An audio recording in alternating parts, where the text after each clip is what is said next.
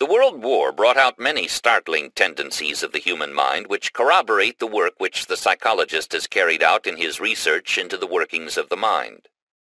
The following account of a rough, uncouth, unschooled, undisciplined young mountaineer is an excellent case in point. Fought for his religion, now great war hero. Rotarians plan to present farm to Alvin York, unlettered Tennessee squirrel hunter, by George W. Dixon. How Alvin Colum York, an unlettered Tennessee squirrel hunter, became the foremost hero of the American expeditionary forces in France, forms a romantic chapter in the history of the World War. York is a native of Fentress County. He was born and reared among the hardy mountaineers of the Tennessee woods. There is not even a railroad in Fentress County.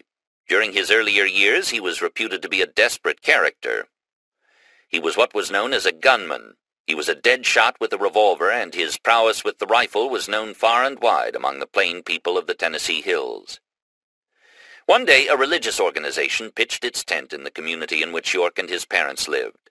It was a strange sect that came to the mountains looking for converts, but the methods of the evangels of the new cult were full of fire and emotionalism. They denounced the sinner, the vile character, and the man who took advantage of his neighbor. They pointed to the religion of the Master as an example that all should follow. Alvin gets religion. Alvin Colum York startled his neighbors one night by flinging himself down at the mourner's bench. Old men stirred in their seats and women craned their necks as York wrestled with his sins in the shadows of the Tennessee mountains. York became an ardent apostle of the new religion. He became an exhorter, a leader in the religious life of the community, and, although his marksmanship was as deadly as ever, no one feared him who walked in the path of righteousness. When the news of the war reached that remote section of Tennessee and the mountaineers were told that they were going to be conscripted, York grew sullen and disagreeable. He didn't believe in killing human beings, even in war. His Bible taught him, "Thou shalt not kill." To his mind this was literal and final. He was branded as a conscientious objector. The draft officers anticipated trouble. They knew that his mind was made up, and they would have to reach him in some manner other than by threats of punishment. War in a holy cause. They went to York with a Bible and showed him that the war was in a holy cause, the cause of liberty and human freedom. They pointed out that men like himself were called upon by the higher powers to make the world free, to protect innocent women and children from violation, to make life worth living for the poor and oppressed, to overcome the beast pictured in the Scriptures, and to make the world free for the development of Christian ideals and Christian manhood and womanhood. It was a fight between the hosts of righteousness and the hordes of Satan. The devil was trying to conquer the world through his chosen agents, the Kaiser and his generals. York's eyes blazed with a fierce light. His big hands closed like a vice. His strong jaws snapped. "The Kaiser," he hissed between his teeth.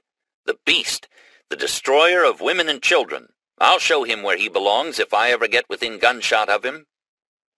He caressed his rifle, kissed his mother goodbye, and told her he would see her again when the Kaiser had been put out of business.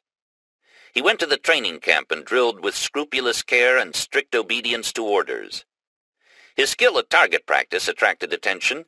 His comrades were puzzled at his high scores. They had not reckoned that a backwoods squirrel hunter would make fine material for a sniper in the front-line trenches. York's part in the war is now history.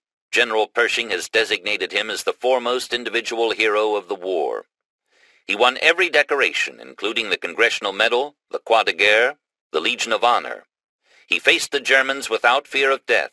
He was fighting to vindicate his religion, for the sanctity of the home, the love of women and children, the preservation of the ideals of Christianity, and the liberties of the poor and oppressed. Fear was not in his code or his vocabulary. His cold daring electrified more than 1,000,000 men and set the world to talking about this strange, unlettered hero from the hills of Tennessee. Here we have a case of a young mountaineer who, had he been approached from just a slightly different angle, undoubtedly would have resisted conscription, and, likely as not, would have become so embittered toward his country that he would have become an outlaw, looking for an opportunity to strike back at the first chance. Those who approached him knew something of the principles through which the human mind works. They knew how to manage young York by first overcoming the resistance that he had worked up in his own mind. This is the very point at which thousands of men, through improper understanding of these principles, are arbitrarily classed as criminals and treated as dangerous, vicious people. Through suggestion, these people could have been handled as effectively as young York was handled, and developed into useful, productive human beings.